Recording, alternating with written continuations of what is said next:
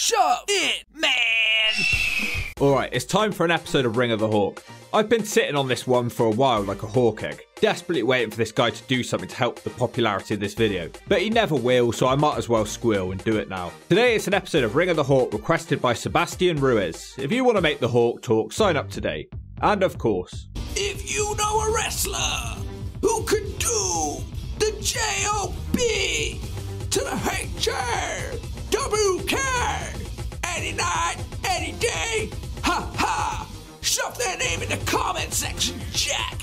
Okay, it's Madman Fulton before TNA. There's not much else to say. Yes, because today it'll be the run on NXT where he wrestled under the name Sawyer Fulton. I'm sure there's some of you who will only know this guy for being Madman Fulton in TNA. When I first saw him, I thought, yeah, he has a look. But is he bringing anything else? I never really saw him do much of anything, so I still have no idea. Hopefully today's video will help me decide. It's not as if there's many legitimate big men left in wrestling anymore. This guy's like something out of the early 90s. He's 6'9", apparently. He signed up with the WWE in 2012 and was mostly just used as a jobber until 2016 when they decided to use him properly. Match 1, Sawyer Fulton and Travis Tyler versus the Wyatt family. Sawyer looks so different here, it took me a second to even recognise which one was him. Rowan and Harper take turns battering Travis Tyler for the majority of the match before Tyler is able to evade a body slam and get the tag to our guy. Sawyer is able to manage some shots on Harper, but not before he's caught with a big boot from Harper. Harper splashes Sawyer in the corner and delivers the discus clothesline on Sawyer for the win. He literally did nothing in this match besides get some punches on Harper. I know it's a job match, but come on, do something. It's an S. Match 2, Sawyer Fulton and Baron Corbin versus Jason Jordan and Ty Dillinger. Wow, we've jumped forward a year here and Sawyer has a completely different look again with blonde hair and a weird singlet.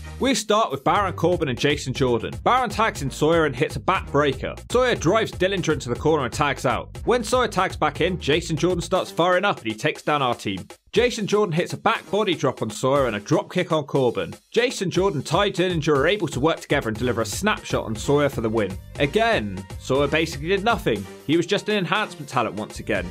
Not a very good one. It's an S. Match 3, Sawyer Fulton versus Colin Cassidy. Colin Cassidy is really over at this time with a formation of Enzo and Kaz. Sawyer's able to nail some punches, a cheap shot and a shoulder block in the corner. Sawyer hits a splash in the corner and tries to hit another one, but Cass moves out the way and hits a big boot. Cass delivers the Empire Elbow for the win.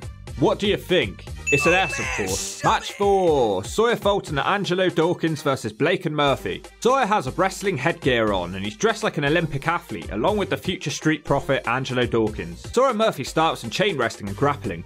Murphy gets the tag and they both leapfrog over Sawyer and deliver a double back elbow. Sawyer hits a shot on Blake and gets the tag on Angelo. Buddy Murphy drops Dawkins with a brainbuster and Blake hits the frog splash for the free count. So far it's just literally him just getting his ass handed to him in every single match. Maybe even Sonny Siaki's ass. It's an S. Match 5, Sawyer Fulton and Angelo Dawkins versus Colin Cassidy and Enzo Amore. We actually get an entrance of Sawyer for the first time. I can't tell if he looks more like a geek than he did before. We start with Enzo and Sawyer in the ring.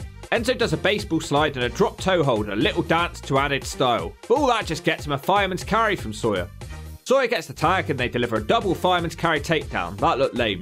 Angelo tags out and they go for the double carry again, but Enzo flips out and tags in Kaz. Kaz does a bit better and is able to tag back out, but not before Enzo hits a flying clothesline in the corner. Enzo goes up to the top rope, but Sawyer pushes the rope out and Enzo falls on his nutsack. Sawyer tags in Angelo for a double gutbuster. Blake and Murphy come down to the ring to give Carmella a couple of roses. This was random. When we cut back to the ring, Sawyer's working an abdominal stretch on Enzo. Sawyer gets in Kaz's face and Enzo hits a sit-out jawbreaker on Sawyer. Big Cass nails a big boot on Sawyer to send him out the ring. Cass hits the East River Crossing and the rocket launcher for the win. At least this match portrayed them to be something more than literally nothing. I'll give it a D. Room for improvement, let's see. Match 6, Sawyer Fulton and Angelo Dawkins versus the Hype Bros. Angelo Dawkins and Mojo Rawley will start this match off. Angelo tags in Sawyer but immediately gets caught with a dropkick from Zack Ryder. Zack Ryder with a splash in the corner and a big lariat from Mojo. Mojo says it's hammer time and hits a big drop on Sawyer. Sawyer's able to take advantage and pull Mojo off the ropes. Big double team move from our boys with a leapfrog into a body splash on the ropes. Zack Ryder hits the broski boot on Angelo Dawkins and Sawyer breaks up the 2 count. Mojo body checks Sawyer out of the ring and the bros hit the Hype Rider on Angelo for the win. Honestly, Sawyer again did nothing. I'm sorry, it's an S. Why did people want to see this? Match 7, Sawyer Fulton and Angelo Dawkins versus Blake and Murphy. Buddy Murphy and Angelo Dawkins begin the match. Brian Saxton says our team have been impressive the last few weeks. This is a complete lie, by the way. Angelo gets worked over for a little bit as Sawyer continues to cheer on from the apron. Blake pulls Sawyer off the apron and he's down. Blake and Murphy with their brainbuster frog splash combination for the win. How is a guy this big being booked so weak? I know he's here to do the J.O.B, but come on, it's got to be believable. Look at the size of this guy. This is starting to get Bastion Booger levels of shove it. Match 8, Sawyer Fulton and Angelo Dawkins versus the Vaudevillains. Well, at least Sawyer got rid of that dumb headgear and Simon Gotch and Angelo Dawkins will start out. Sawyer gets the tag and attacks Gotch from behind and Sawyer drops an elbow. We get a double team as Sawyer drops Gotch with an atomic drop and Dawkins follows up with a drop kick. English hits a straitjacket side effect and the villains nail a whirling dervish for the win. It's an F.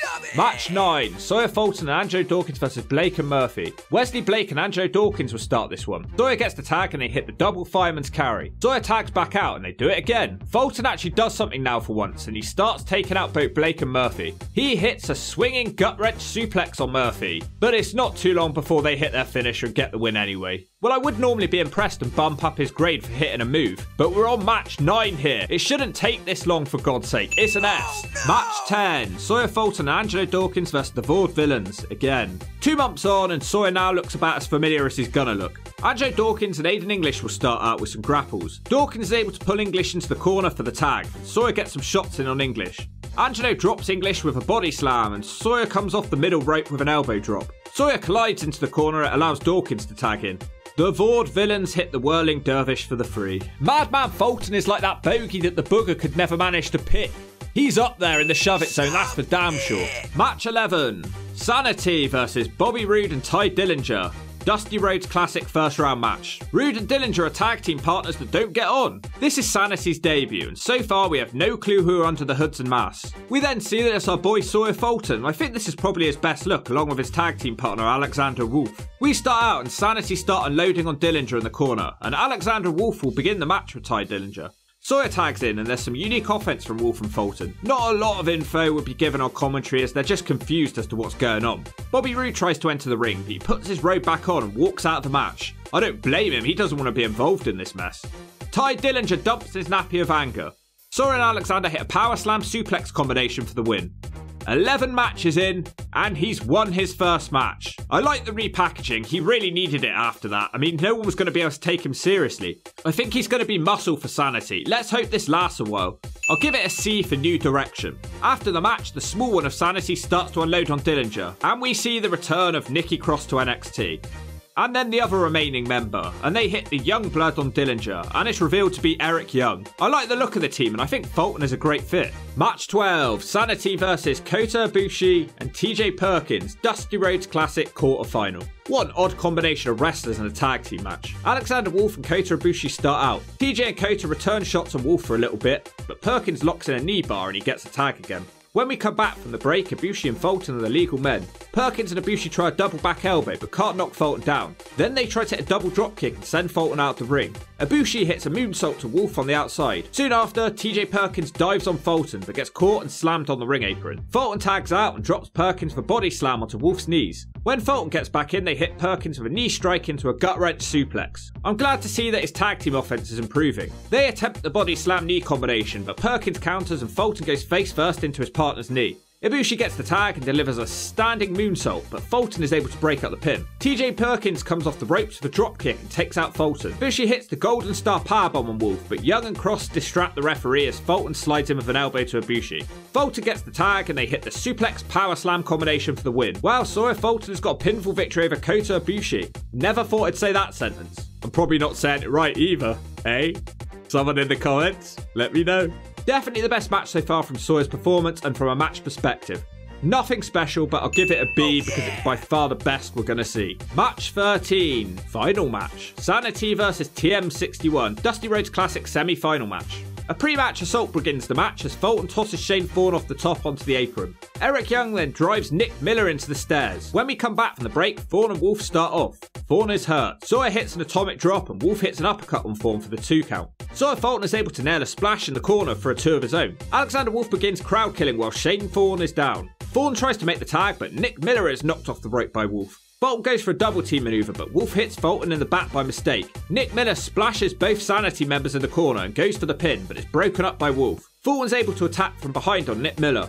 Fulton tags Wolf in and they go for the power slam suplex combination, but Thorne hits a dropkick and Miller is able to roll up Wolf for the 3.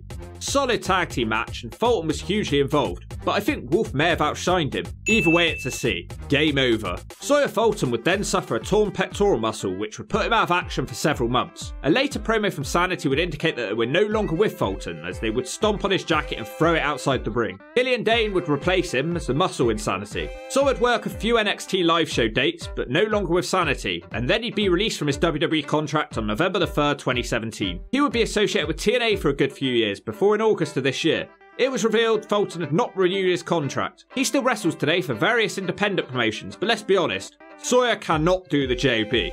Most of his matches were him standing on the apron doing nothing whilst his tag team partner did the rest of the work, so Sawyer can shove it.